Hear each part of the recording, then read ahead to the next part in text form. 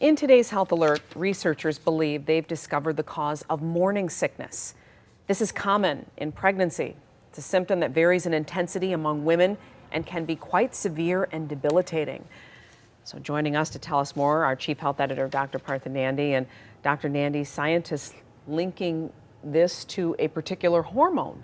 Yeah, exactly. Yeah? This is a big breakthrough, I think, for a lot of people. I've seen many women, including my patients, struggle with nausea and vomiting. I'm sure you can attest to that too. Now, researchers found that morning sickness may be linked to a hormone known as growth and differentiation factor 15, or for short, GDF15. Now, it's actually produced by humans at very low levels in the body, and what it does is it sends signals to areas in the brain that are responsible for having nausea and appetite.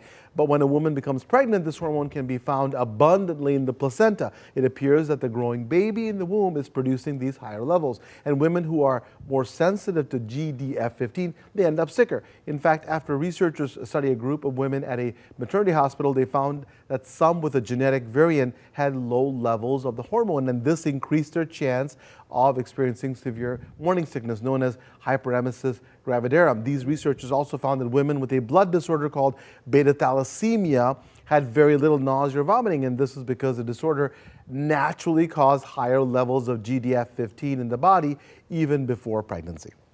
Wow, so could there be a cure to morning sickness in the future? Yeah, people would love it, right? This breakthrough, I think, definitely raises hope for potential treatments, Glenda, and it's possible that blocking this hormone so that it does not reach the specific receptor in the pregnant woman's brain could become the basis for future treatment. That's exciting. Also, studies have already been done in rodents concerning this hormone, and mice that were exposed to elevated levels of GDF15 end up losing their appetite, but that didn't occur when the mice had been gradually exposed to the hormone over time because they developed a tolerance. So exposing women to higher levels of GDF15 before they get pregnant, well, that could potentially lower their risk of extreme morning sickness, particularly those diagnosed with hyperemesis gravidarum. These women with severe morning sickness can really suffer from nausea, and some end up being sick up to 50 times a day. That's horrible. And they can lose weight and face electrolyte imbalances. They often end up in the emergency room as they need intravenous fluids to prevent dehydration.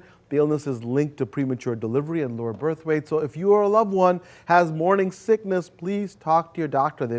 There's anti-nausea medication, but treatment depends on symptoms, as currently there's no one-size-fits-all. But again, hey, this is going to be great and a game changer for so many women who suffered.